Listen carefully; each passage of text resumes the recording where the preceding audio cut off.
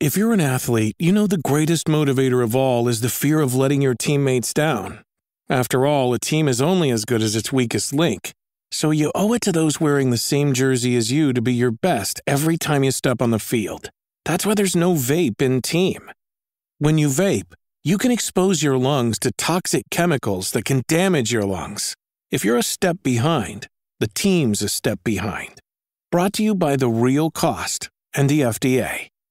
We know the brain changes with sleep deprivation. We know there are brain changes with exposures to screen and then with some of the content. Lassie could figure out that this is a bad combination here, but yet we seem to just keep pedaling right down the road. We as the parents should begin to sort of put up some guardrails and realize that this is a, by design, well-orchestrated attack on our young people.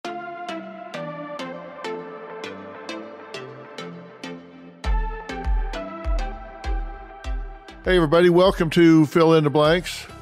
Thanks for coming back. I've got a very important guest with a very important message today, Dr. Nicholas Kardaras.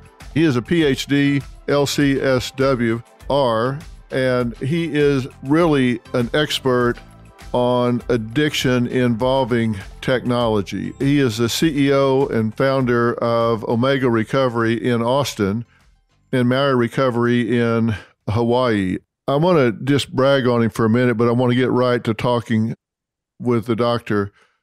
I believe he is the country's foremost digital addiction expert. And I did say that digital addiction expert because I think these smartphones and these games are like digital crack for some of these kids, not just kids, but particularly kids. He is the expert on this digital addiction and its impact on mental health. He speaks all around the country and the world on this. He's a former clinical professor at Stony Brook Medicine in New York, and he specialized in teaching about the neurophysiology and treatment of addiction. He's taught neuropsychology at the doctoral level, and these things do actually change the brain when you spend enough time on them. He's author of Glow Kids, came out in 2016. It's the seminal book on the clinical, neurological, and sociological aspects of technology addiction. And when I say that, I'm talking about all of the devices.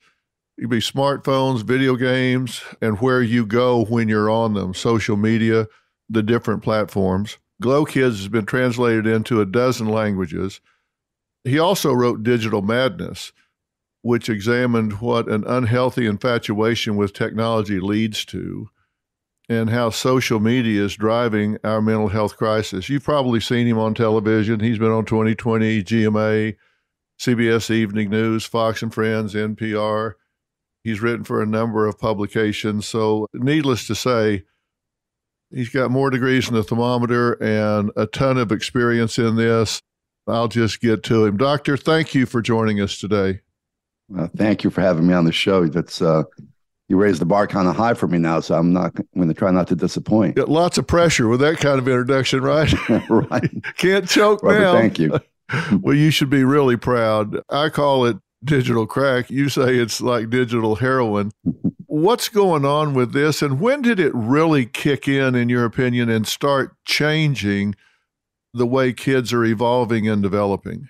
Well, I think we've been in the digital age now for the last 10 to 15 to 20 years. And I think one of the problems that happened, Dr. Phil, was that you and I, our generation, we were asleep at the switch when this new generation of technology came along. We just started with smaller TV sets. And so we conflated modern screen time with TV, and most of us grew up on TV. So we let the fox into the chicken coop without really fully appreciating some of these impacts that were different with interactive. And that's the key part. This interactive and immersive media is not our daddy's television from yesteryear, where we would sit 10 feet across the room in the living room and we would be visual. We weren't participants in the experience. We were observing a TV show. We were watching a TV show. Now we're immersed in it. So that has a different, not only psychodynamic effect, but neurophysiological effect. So the short sentence that I like to say is that this new technology is brain altering and mind shaping. And that's, I would say, in the last 10 years, we started seeing the telltale signs of habituation and what looks like addiction. And then what that leads to, what are some of the byproducts of our love affair with technology in terms of everything from depression and personality disorders and all the rest of it. That is a good short sentence. Say that again, because I want people to hear it and remember that particular sentence. Yeah, so brain altering and mind shaping. So brain altering in the sense that these devices do change the neurophysiology of our brains. And the MRI research has been pretty clear on this in very similar ways to substance addiction. So our brain goes through neurophysiological changes as a result of excessive screen time, and mind shaping, meaning that they influence us. So especially our younger folks who are getting involved in certain digital media, social media platforms, everything from social contagion type of things where we're seeing young people. It's not just Kylie Jenner influencing people's values or what matters. It's you have some extremely popular psychiatric influencers who are creating a mimicking effect with everything from borderline personality disorder to dissociative disorder to gender dysphoria. You have a whole host of people mimicking these influencers in the way that when you and I grew up admiring, I liked Michael Jordan growing up, Joe Namath. They were influencers, but they weren't in our pocket 24/7. And so the influencers of yesteryear are not quite the influencers of today in their impact and how they shape people. Yeah, that's for sure. I really want all of our people that are listening or watching right now to stop and think about what you're saying here. All of you that are with us right now, whether you've got kids or grandkids, you really need to stop and think about how complicit you may be in contributing to this, because the average age that kids are getting smartphones right now is around 12 years old, a little younger, according to the research. And they're spending hours a day on these things. We'll talk about what they're doing on them in a minute, but I've got grandkids that one is almost 13, the other is almost 11, and the 13-year-old has a very controlled cell phone, and her parents are paying attention to parental controls and screen time and all that, but still her friends have them, and who knows, how much they're getting on them and what they're doing. It's hard to control, but I want everybody listening to stop and think about this, because this is not just something to chat about with your friends while you're walking on the track or at a cocktail party. This is a big deal. This is changing this generation, and it's changing America's future, and we need to do something about this. China has actually taken some very bold steps in what they're doing in terms of just passing a law. I don't know how they're enforcing it, but they've actually passed a law, as I understand. Is that correct? Yeah, and China so China and Korea had been way ahead of the curve in addressing that this was an issue. China had said this was their number one health crisis 10, 12 years ago. And there are over 400 treatment centers in South Korea just addressing technology addiction. So they understand the problem. Now, I don't agree with how they're treating it. They have these sort of militaristic boot camps, and there have been some not wonderful things done there, but they're very plugged into the, no pun intended, they're very plugged into the idea that we're too plugged in. Right. I think just to echo the one point that you made, Dr. Phil, we're changing seismically the way our society operates, and we're changing fundamentally the brain at a pretty fundamental level. And I think if you look at the psychiatric metrics, right, the younger you are, the more likely are you to be more psychiatrically unwell. So if we looked at the generational cohort, starting with baby boomers and go on down to Gen Xers and millennials and Gen Z, each decreasingly younger cohort has higher and higher rates of psychiatric distress, higher anxiety levels, depression, suicide, overdose. So before the pandemic in 2019, our young people had the worst psychiatric metrics in recorded history. They had the highest overdose rates, depression rates, ADHD rates, every way that you can slice and dice and measure psychiatric distress. was at an all-time high in 2019, pre-pandemic. And then COVID happened, and what we did was we dropped a nuclear bomb on already toxic dynamics. We were more screen dependent, more isolated, more quarantined. So all those numbers spiked throughout that. So we're going through a mental health crisis. And if you have to look at it from 30,000 feet, we have to ask ourselves as a society, well, what's changed in the last 10 to 15 years that might be making our young people more suicidal, more self-loathing, more empty, more acting out violently, school shootings, and all of those are related issues. And the common denominator is our immersion into this new digital landscape that's changing us. Yeah, and I've had this conversation with people that I know, not necessarily on the air, but people that I know, and they say, look, I understand the pandemic spiked everything, but how can somebody having a smartphone create such a mental health crisis? It just doesn't seem that those two things would be so connected. And by the way, the pandemic, I personally think it was hugely mismanaged. I think the quarantine was hugely mismanaged, and it did create an exacerbation. But this turn in a negative direction for the mental health of our young people predated that. We really started seeing these increases many years before. We started seeing real upticks in what, 08, 09, 10. That's when we really started seeing spikes in this. The iPad and the iPhone, right? Yeah.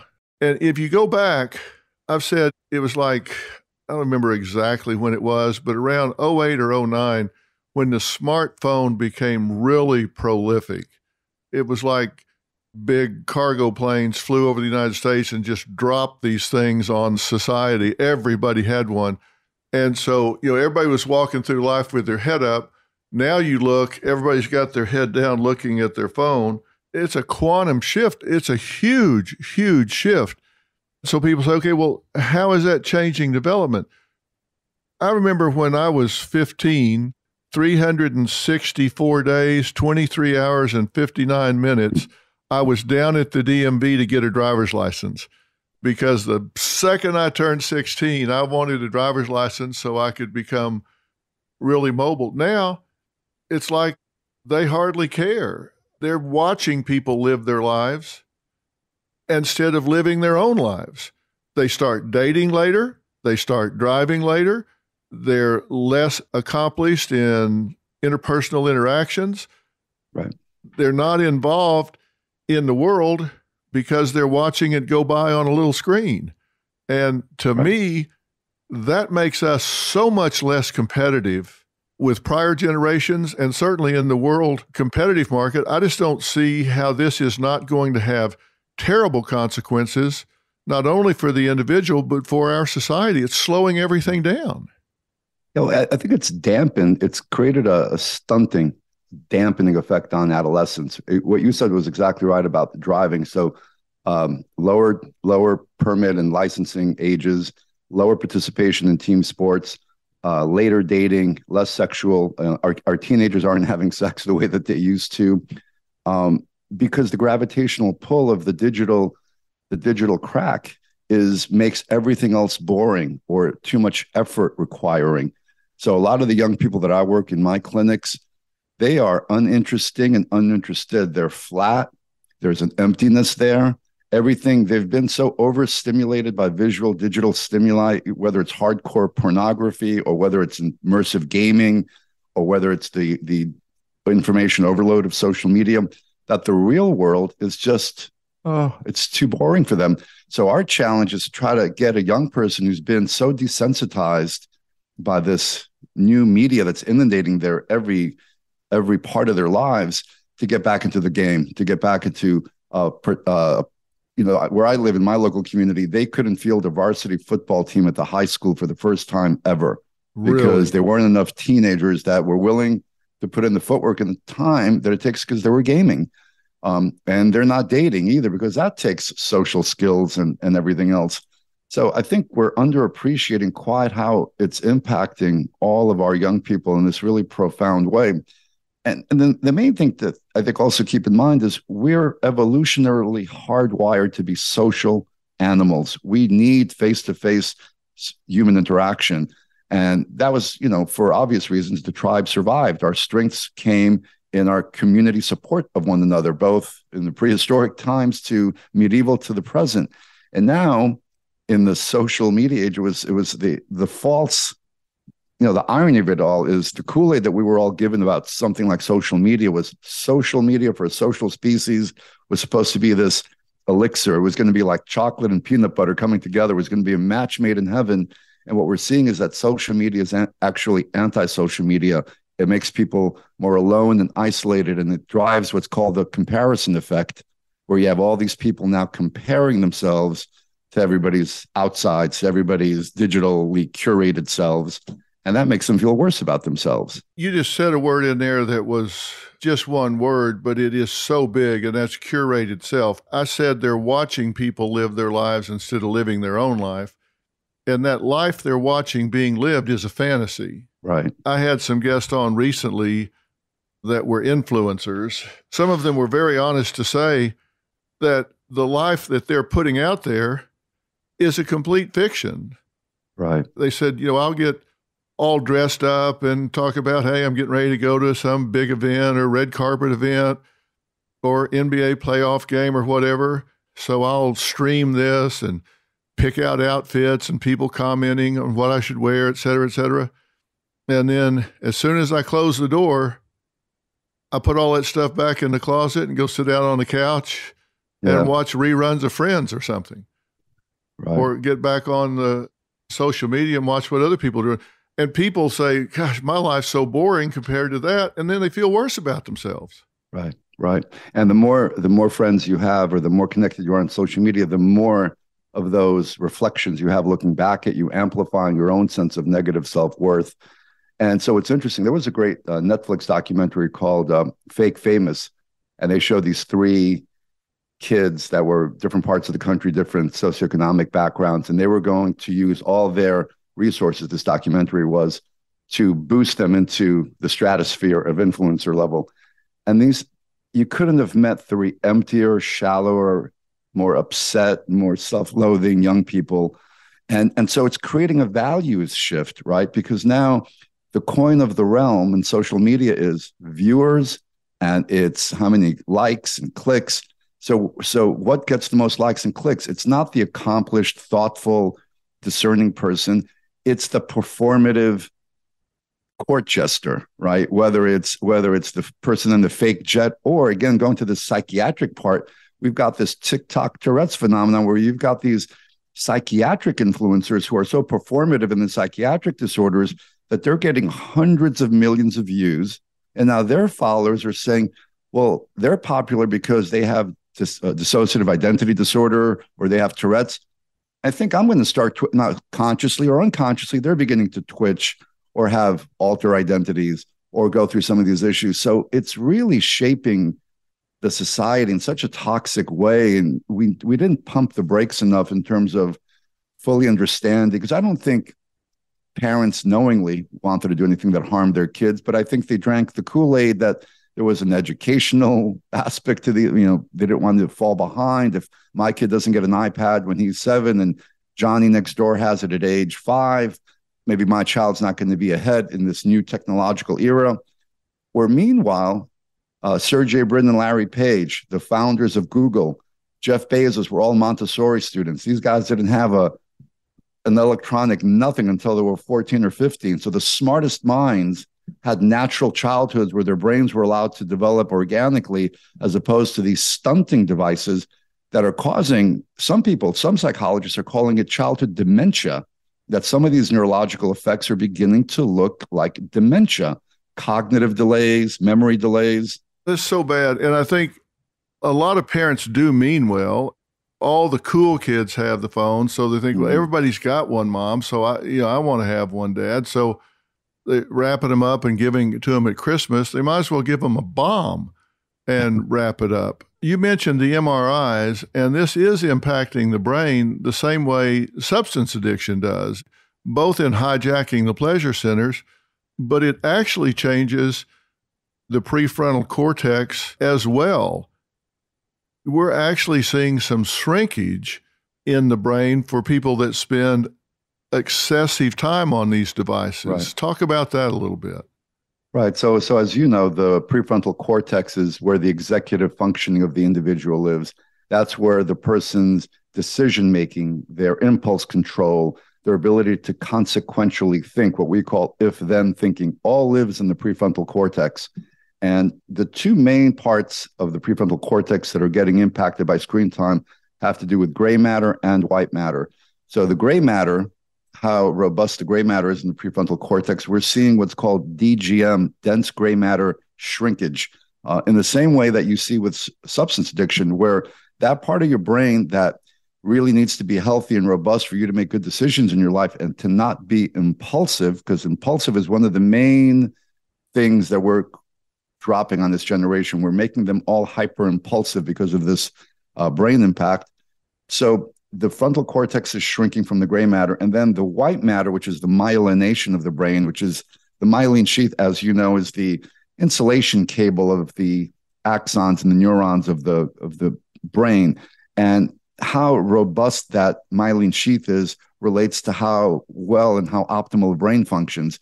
And so things that can compromise the myelin sheath of the white matter slow down the brain's functioning. And these are like things like Alzheimer's and dementia are white matter abnormalities. So what they're showing in MRIs is microstructural abnormalities in the brain's white matter in the prefrontal cortex. So actually damaging that part of the brain that we need the most at key developmental ages.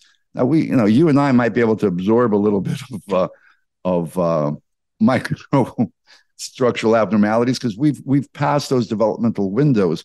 But when a child who's supposed to be developing their attentional abilities, their language skills, their cognition, when they're going through those key stages and we're dropping this neurological bomb into their lap, and then we're wondering why Johnny isn't curious or interested, or why their ADHD rates have doubled, why addictive disorders have spiked, because once you get someone primed for impulsivity, they're more vulnerable to all sorts of addictions, substance and otherwise at that point. So we're going to have a stunning of growth for the brain. And these are in some formative times because, as we know, the brain keeps developing at least until 25. Right. And probably longer, certainly in males. I want parents to understand about dopamine and why these kids are so fixated on getting likes and feedback, and why they're so fascinated by reading comments that people they don't know, will never meet, are sitting in their grandmother's basement in Boise, Idaho, typing away, and may well be keyboard bullies that just get off on sending hate messages. But talk about, if you will, the dopamine impact and how it parallels what happens when people take cocaine or crystal meth, for example. Right. So these platforms are not addictive by accident. These are very bright people who have made these various platforms, whether it's social media or gaming platforms, habit forming by design, because they're dopaminergic. They spike our dopamine in ways that are very, they activate the dopamine reward response. But what's interesting is in the way that they've manipulated this. So every time we get, something feels good, we get a little dopamine spike and something gets released in our brain. We get that when we, evolutionarily, dopamine, the dopaminergic response was supposed to be to incentivize two basic life-sustaining functions, eating and procreating. And when we eat and when we procreate, we get a dopamine spike. These devices hijack that dopamine response. And there was the one most fascinating study was back in 1998, Dr. Cope did a study where he looked at, it was published in Nature magazine, and they looked at what activities or substances raise dopamine, how much. And so eating raised dopamine 50%, sexual activity raised dopamine 100%, and cocaine raised it 300%. Well, back in 1998, video games, he threw video games in there, they were raising dopamine 100%, which is the same as a sexual activity. So the way that a parent should look at it, my 8-year-old is on a digital platform that is giving him the same dopaminergic arousal that a sexual activity is. Now, the difference is little Johnny doesn't have the braking mechanisms of the prefrontal cortex fully developed because they're not 25 yet. And it's for an extended period of time. Not to get crude on your podcast, but usually a sexual experience tends to be short-lived. Right. I've unless you're Sting or somebody with some, but I've had gamers who have gamed for 2 or 3 straight days without sleeping, without eating. So you're spiking that dopamine hour after hour, day after day. So you're going through this dopamine cascade, and then you go through this dopamine crash, which very much also mirrors substance addiction.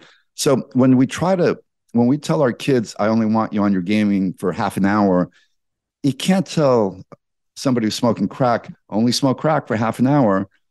You just don't have the ability to moderate that. So we're setting up our kids for failure when we're trying to moderate something that's so hyper arousing for them. So the narrative is age appropriate technology.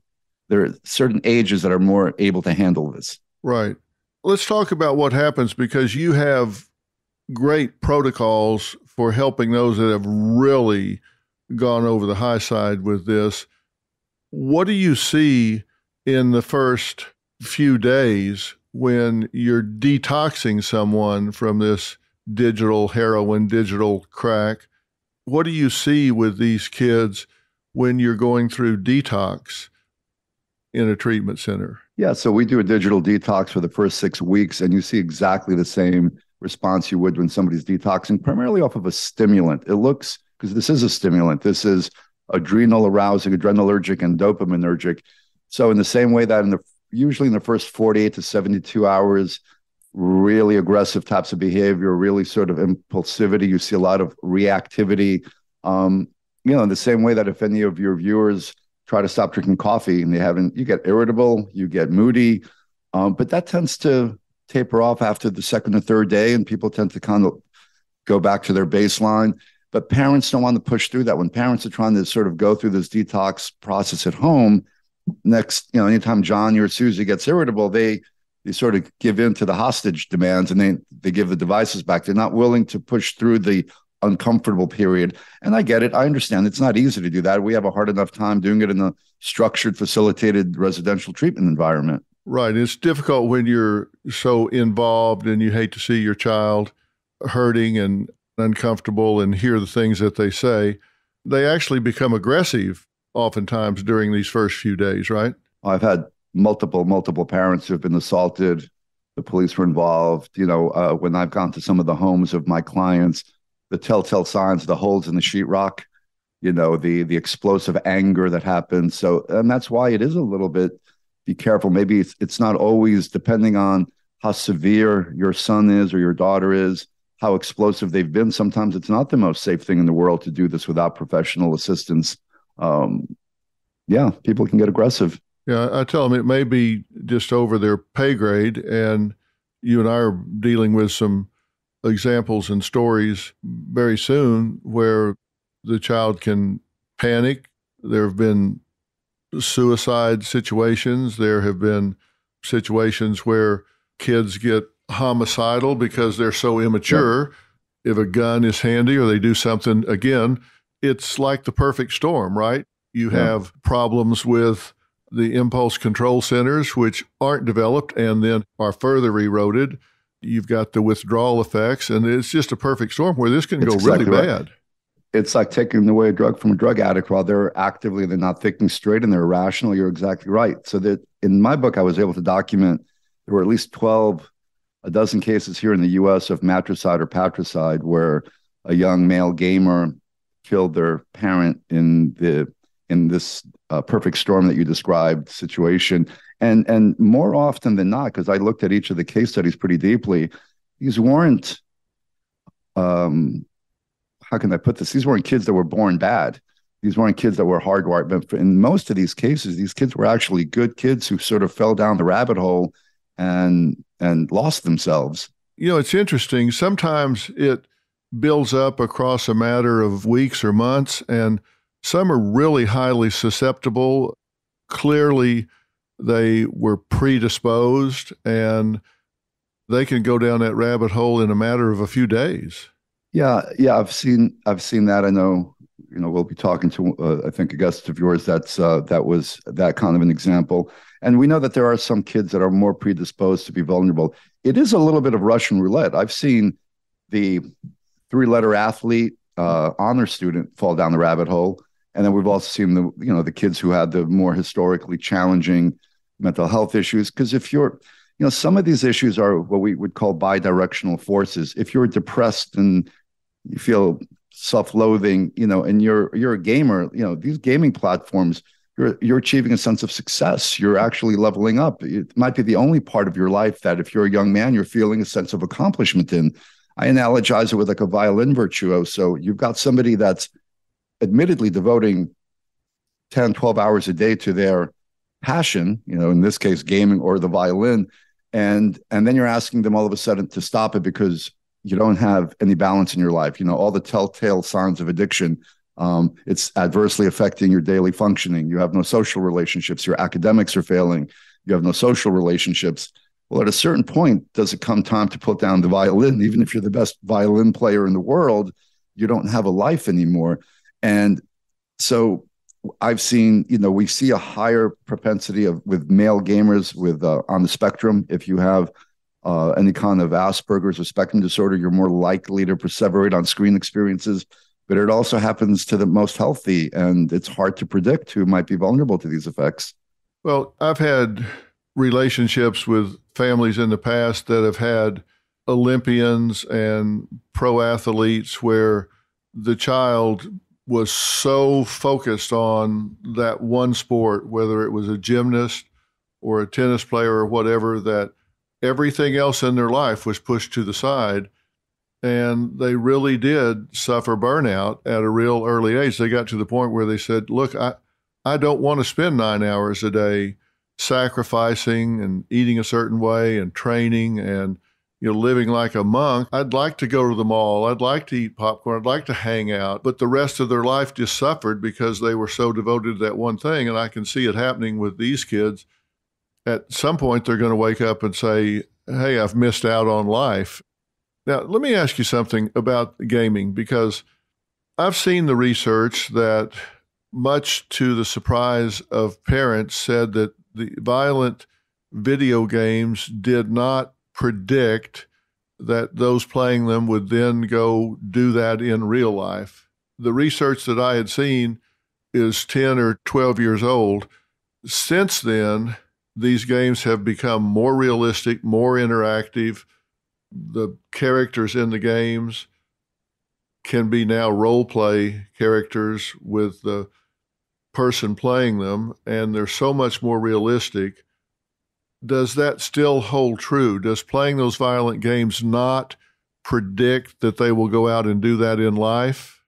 Yeah, well, no. Well, so increased aggression is the byproduct. Now, whether increased aggression leads to a school shooting, that's the $64,000 question. Craig Anderson at the University of Iowa, he's been sort of the grand wizard of aggression and violent media research for 25 years. They've conclusively said violent media leads to increased aggression. Now, again, as I said, does increased aggression mean I'm going to shoot up the school, or does it mean I'm going to kick my sister or maybe take a punch at someone more? But it definitely leads to increased aggression. And the more realism that involved, the more you raise the amplitude of that aggression, the more you desensitize folks to violence. We used to say back in the day, if you watched Bugs Bunny or Wile E. Coyote, that was violent cartoon content, but it was not real. They did specific studies where they looked at, they used as variables things like there was one video game where they did it without sound effects, and then they did it with blood and without blood. And the more realistic it became when they added a modification of blood, when they added a modification of sound, like in Grand Theft Auto 4, they added when you would hit the prostitute with a baseball bat, which is, this is a game our 8-year-olds were playing, you would hear the thump, thump, thump. So the more realistic, the more the amplitude of the aggression raised. So, some of these games right now, they're, especially with the virtual reality added dimension.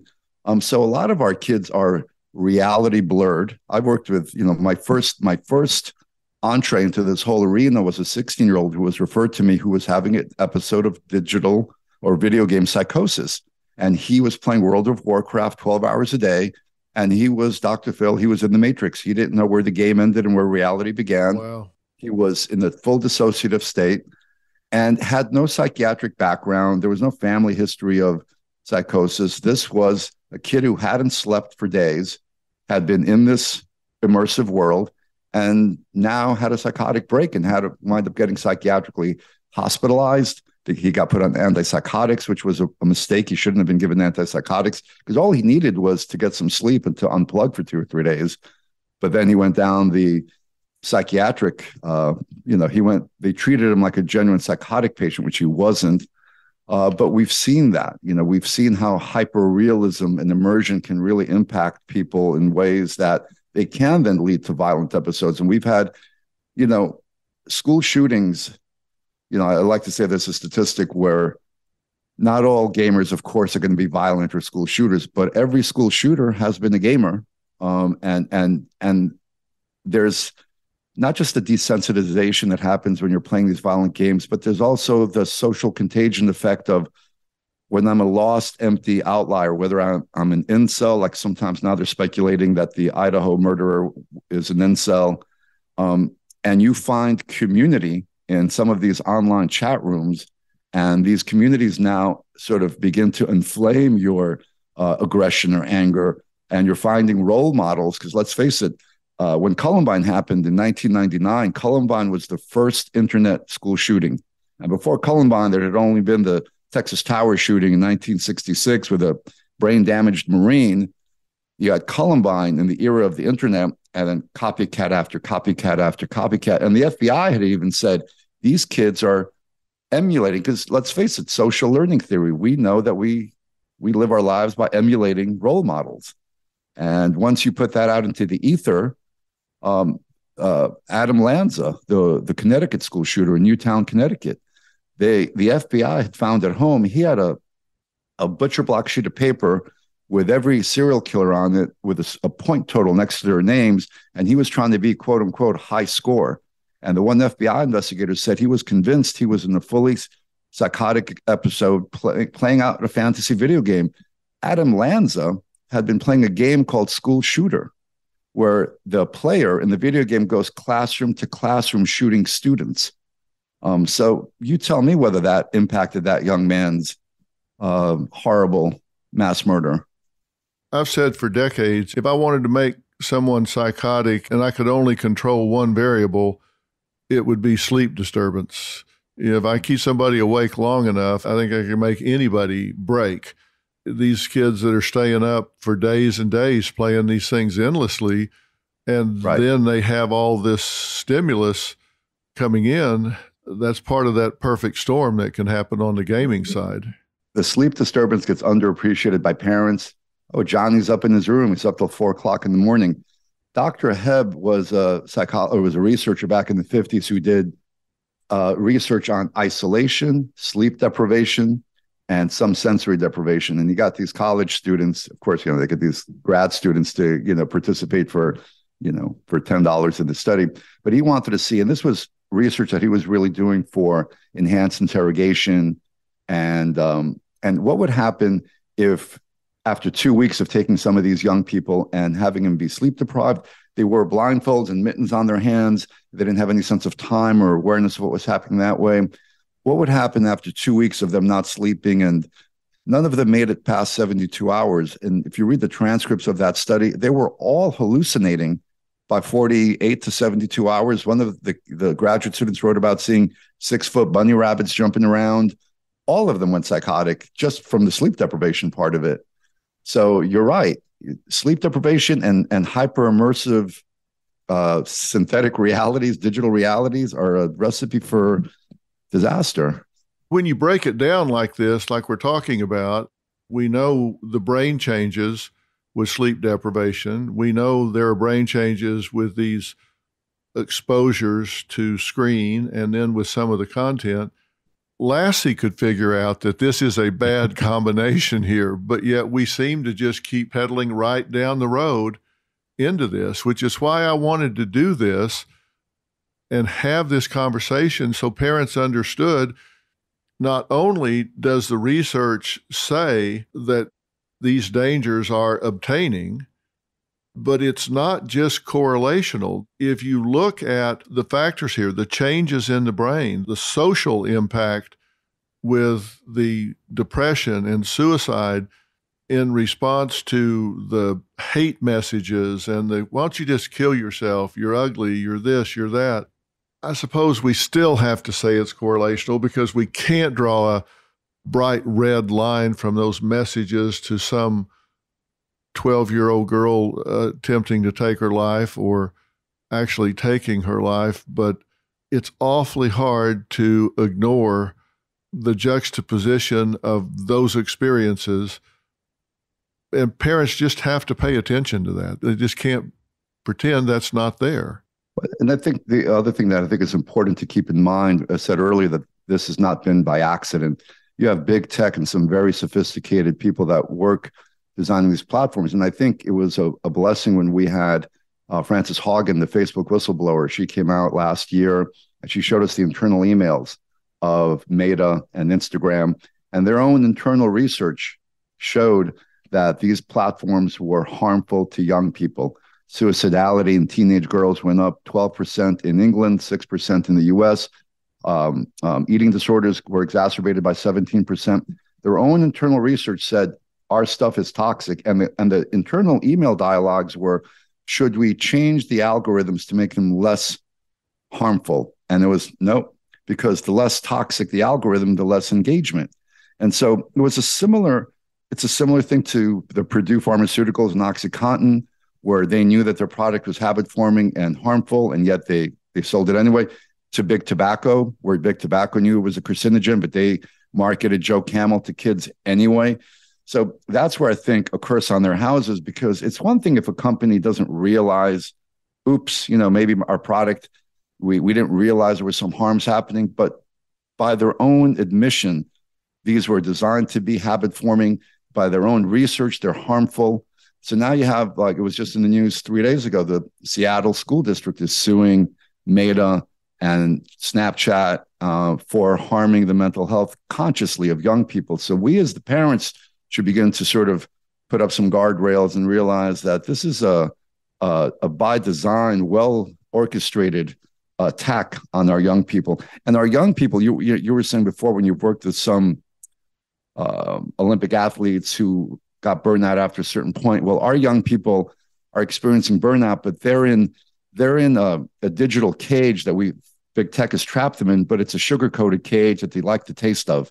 And so they're not saying, I want to check out yet, because even though they're self-destructing and their lives are collapsing and becoming smaller and smaller, they like the taste of the cage that they're in because it's tickling that dopamine there. So they're not opting out yet. I really wonder if B.F. Skinner and some of his colleagues could have ever foreseen how their research on locking people in and resistance to extinction, all of that was going to play out in gambling and gaming and addiction to all of this. I bet you they're turning over in their graves watching how all this is being used to program these toxic elements into these devices. Right. Baked right in. It's baked right in. And the problem is that we as the adults, we're too busy playing Candy Crush we're also trapped in the cage too. So we're not noticing that. I mean, I've got 15-year-old twin sons, identical twin. I've got a natural twin study at home, by the way. I've got identical boys. Yeah, you do. And, and it's interesting. One is more, I delayed, the message I try to give parents is delay.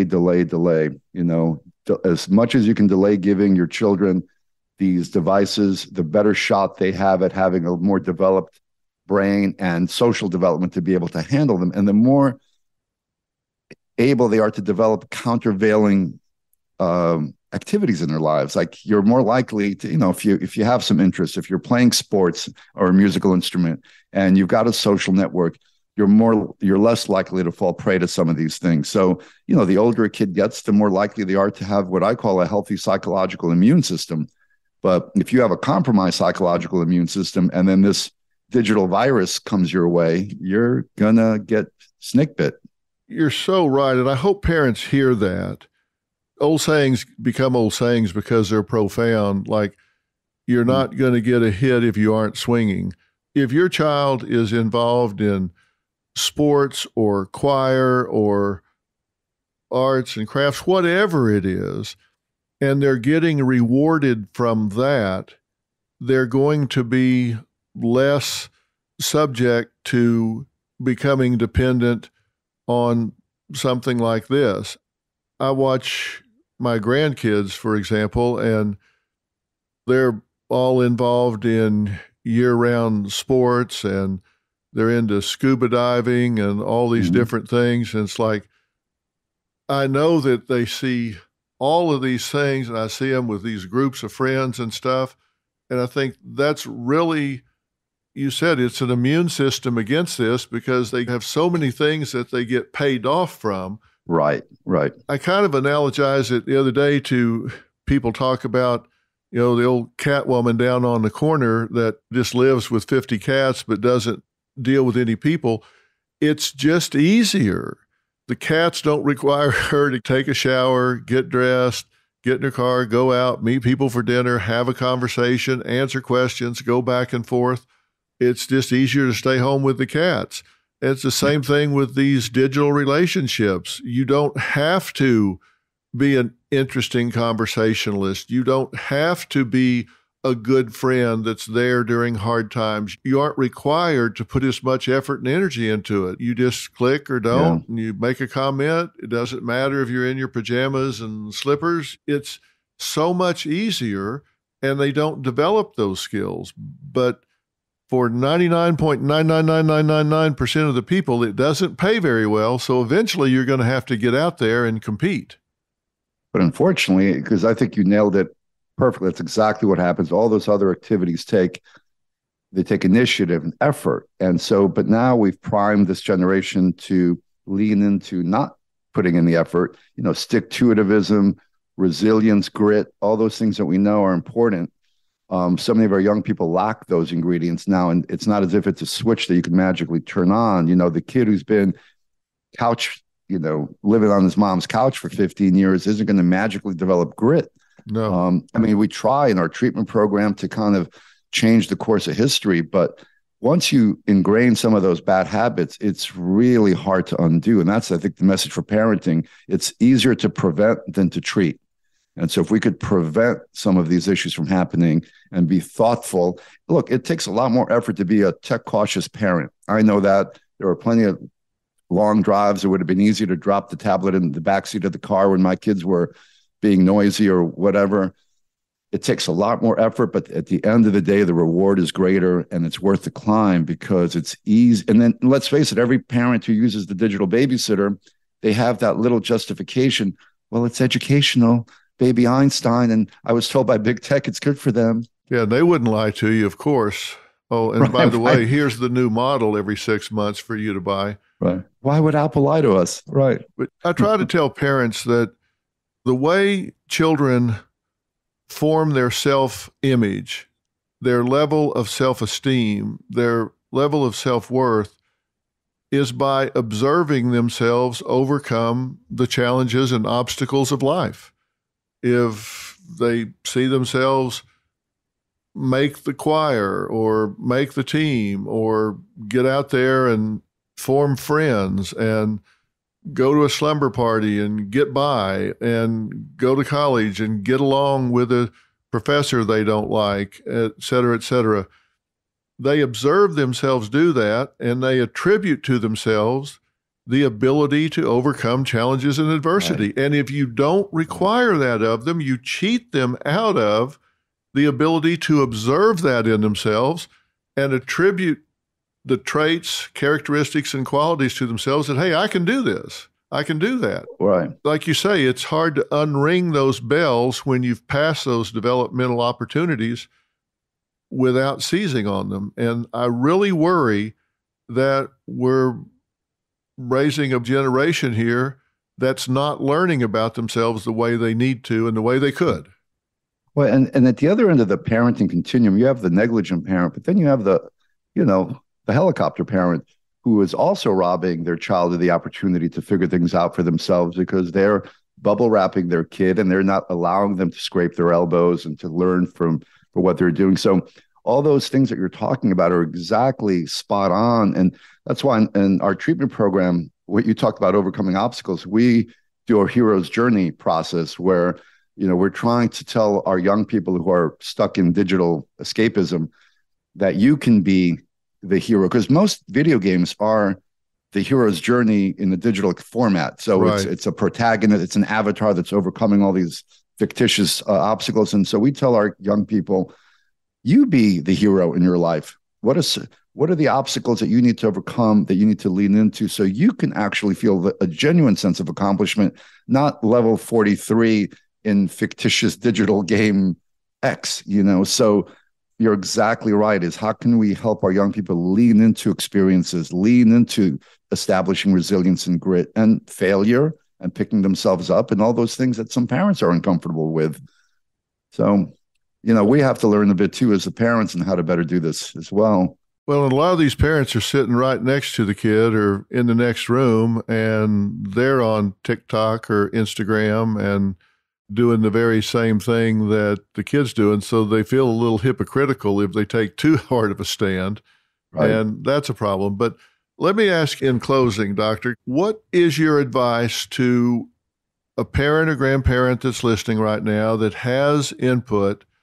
Their kid has the smartphone. They are on it more than they need to. We didn't go through all the hours, but they're spending more and more time on these things. They are using them. They've heard what we say and they go, wow, we're who they're talking about. What are first steps that you recommend for them to do? And as you say, if it's extreme, they probably need professional help. They probably need your treatment centers. They probably need to be in there. But for those that want to take first steps, what do you recommend? Yeah, I think young kids and teenagers, they don't like being told what to do, right? So if you're sort of that nagging parent or grandparent, you get shut out you become that Charlie Brown teacher, wah, wah, wah, in the background. Yeah. But I found that kids respond because they don't like to be manipulated, showing them something like The Social Dilemma, that documentary, which pulled back the curtain from big tech, the engineers of big tech saying, hey, this is how we're manipulating you. And I have had young people respond really positively to, what? I'm being manipulated by these people? It's like, yeah, so you're not being a rebel. You're not a rebel. You're a rebel without a cause right now because you're just being monetized and manipulated. And 14 and 16-year-olds respond to that if you show them right. a well-produced documentary like that can be eye-opening for some of them. Because if you're just going to sort of drone on and on that get off your device, you're going to get shut out eventually. So showing them some of the research, showing them some of the ways that they're being manipulated can be really helpful, in addition to giving them other things to engage in, backdooring some recreational activities, going out for a trip, or if it's camping, or having them join Boy Scouts or any kind of experience that can backdoor in less time on screens. Without even doing it overtly. They don't even have to know that that's what you're doing. Can be helpful. Yeah, get them where there's no connectivity. Right. Go to camp, go to some other types of experiences where they don't want to go to a digital detox boot camp, but they might want to go to a surf camp, or they might want to go to, a horse ranch for 6 weeks over the summer. These are things. And, oh, by the way, there's no phones allowed, but that's not what you're going there for. You're going there to get a nature experience. Well, that's great advice. I want to tell people again, Dr. Nicholas Kardaras' book is Glow Kids, which came out in 2016. It's still available, and it really gives a lot of insight into the clinical, neurological, and sociological aspects of technology addiction, all kinds of devices. He also wrote Digital Madness, which examined what an unhealthy infatuation with technology leads to, takes a real hard look at social media. Of course, you'll see him on my show every time I can get him cornered, and that's also going to be coming up very, very soon. Doctor, we could go on for another 2 hours on all of this, I'm sure. I hope we can have an opportunity to do this again. As I say, we could go into another hour and not repeat ourselves one time on things that need to be talked about. So I hope you'll honor me with some more time in the future where we can talk about this some more. And of course, and thank you for the work you're doing to raise awareness and all the wonderful work you've done for the last multiple decades. Thank you. Well, I appreciate it. I look forward to seeing you very soon, actually. Likewise. Right. Thank you, Dr. Thanks Phil. so much. All right. By the way, if you're having any ideas about suicide or self-harm, pick up the phone and call 988. Help is available in Spanish and English. Call 988 if you're having any thoughts about suicide or self-harm.